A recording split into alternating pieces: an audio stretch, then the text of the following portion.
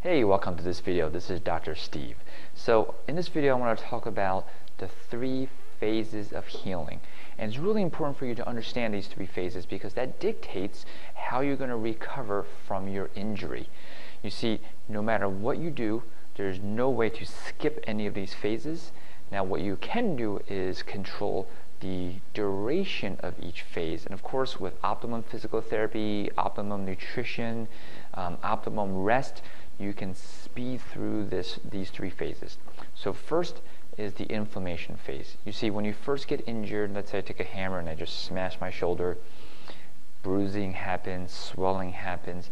The reason is when that hammer hit my shoulder, I basically killed a bunch of cells. All right, there's like dead bodies everywhere. Cells are like, just imagine like little dead bodies everywhere. So we got to get rid of those dead bodies so we can replace them with healthy bodies. So the inflammatory chemicals are designed to come to the area. They're sort of like the garbage men. They kind of clean up the dead bodies, get rid of them, and prepare. What they also do is they signal, they, yo, baby cells, next bodies, come over. So inflammation is necessary to bring the next phase of healing. And that's why there are studies showing that if you, let's say, break a bone and you take an anti-inflammatory, it actually heals slower because there's less of these garbage men around to signal the next things to come. Right?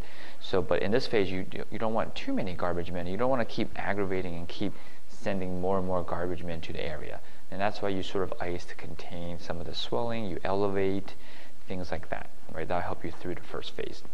So the second phase is sort of baby cells come to the area and they kind of need to be told what to do. Right? They're baby cells. They're kind of stupid. They don't know what's going on.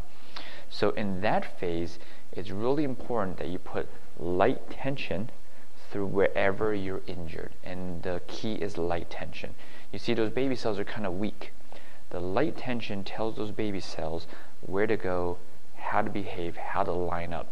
And if you can just picture a box of toothpicks, right? If I dump a box of toothpicks, some microscopic toothpicks, onto an area where I'm healing, if I don't put any tension through those areas, what happens is it's just a random pile of toothpicks, and that's like bad scar tissue. Right? But if you put gentle pressure through those tissues, it tells those toothpicks to line up next to each other, and now it forms a functional piece of wood, a functional board that can contract and can sort of help you with the function of your body. So in the second phase, it's really important to put light tension.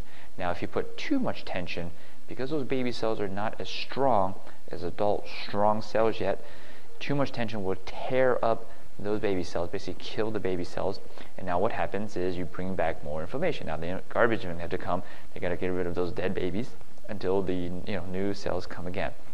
And a lot of people who have recurring injuries, you might strain your shoulder, you don't rest, you strain it again, you don't rest, you strain it again. What happens is this vicious cycle. You never get to phase 3 of healing. You're just stuck in 1 and 2, right? So it's really important to sort of respect each phase and do the right things for each phase. Now, once you have the baby cells there for a while, they start to mature, they start to get stronger, and they get into the last phase of healing, which is maturation. Basically, those cells grow up and they're strong. And it's this phase that you can do some hard strengthening to rebuild the area. Right? So it's really important to understand these 3 phases because that would dictate what you can do. For example, if you have a fresh injury, you can't go put too much stress on it because those baby cells are still very weak. You got to respect that.